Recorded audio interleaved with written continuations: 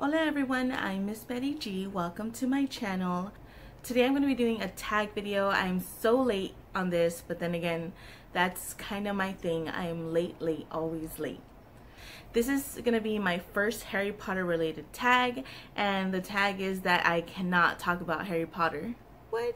This tag is the anti-Harry Potter tag, which in no way means I will be dissing my boy Harry at all, because I loves me some Harry Potter, don't get it twisted. This tag is a series of questions where you can easily default your answer to any of the Harry Potter novels, but we're not going to do that today. This tag was originally created by J.L. Todd. I will link her original video in the description below, and thank you so much, Jay, for tagging me. This is actually the first video I've been tagged on, so snaps to you, Jay. This is a total of 8 questions, so let's go ahead and get started. Question number 1, a book or series you want to reread. For this, I decided to go with the Dollenganger series, also known as Flowers in the Attic. I was first introduced to this book by the Flowers in the Attic movie that came out in the 90s, I think it was in the mid 90s. I did not discover the books until my late teens, but I got super into them. I always loved the movie. They're a very dark and gothic-y type of novel. This follows the Dollenganger children who lose their father in the first novel, and the mother has to resort to going back home to her parents after not talking to them for years due to a family secret that the children were never told about. The rules were that the grandfather was not to know anything about these children, so they had to hide in the attic until it was okay for them to be presented to the family, or when the grandfather died, whichever came first, because the mother's goal here was to get her father's love back and get back into his will and become rich and be able to take her children away from this horrible place. It's not for everybody. We do deal with a lot of child neglect here. We deal with some incest, so this definitely is not for everyone, but I really enjoyed it and I would not mind rereading this again. Question number 2, a book that has a special place in your heart. There's a few I could have chosen for this, but I decided to go with The Book Thief by Marcus Zusak. In this, we follow a little girl named Liesel who is being sent off to an adoptive German family. Her parents are communists and on the run, and this book is narrated by Death itself, who follows Liesel through her journey as she grows up and falls in love with literature and words, and trying to expand her vocabulary, and in the same time trying to survive with these strangers that she just met, and trying to stay safe and keeping the secret of her background. This book is really special to me because it is the first book that I read with my now still ongoing book club. We have read this maybe 2 or 3 years ago, and we're a trio and we have been reading together nonstop ever since. So this was definitely a great introduction to that friendship. Question number 3, a book you loved as a child.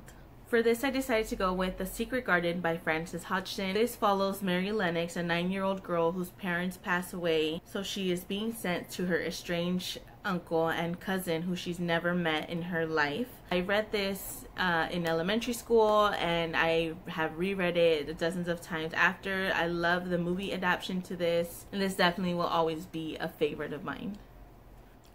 Question number 4, the first book you fell in love with.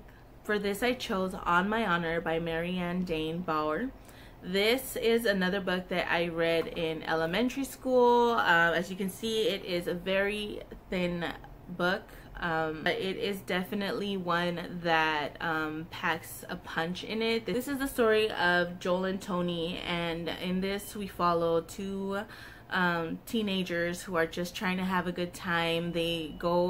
They're riding their bikes and they're doing all kinds of tricks and just doing normal kid stuff, and then they come across a lake and they decide to race to a sandbar. An accident happens and now Joel is left to have to explain what happened. This probably was maybe one of the first books that hit me in the feels growing up.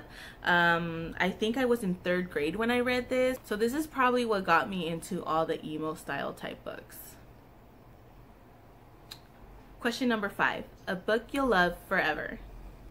For this, I have to go with The Grimm's Fairy Tales by the Brothers Grimm. I am a huge fan of origin stories and of fairy tales, and you can get more original than the Brothers Grimm. So their stories are definitely ones that I will always love. Question number 6. A book you'll pass on to your kids and grandkids. I do have a lot of nieces and nephews, and I know they've had their eye on some of my books. Yeah, I'm watching you, Savannah. One of the series that I know that my nieces enjoy very much is the Goosebumps. I mean, you can't go wrong with R.L. Stine. They are more fans of the movie and TV shows, but when they're ready for the books, Auntie's got them. Question number 7. A middle grade series you love. For this, I'm picking the Cirque du Freak series, and it only has 12 books, you guys. So, you know, what's 12 books? In this, we follow the spider-obsessed weirdo named Darren Shawn, who is put in a position of having to choose between his life or his friends. And by this, I mean he needs to save his friend's life, and the only way of doing that is by becoming this vampire Larton Crepsley's assistant. In order to do this, he needs to leave his family, friends, and disappear from the world entirely. As we're going through these novels, the stories definitely keeps changing, and the magic changes too. We have witches, we have wolves, we have different races of vampires going on. There's a lot of fighting going on in here. There's a lot of blood and guts, and it's a good series.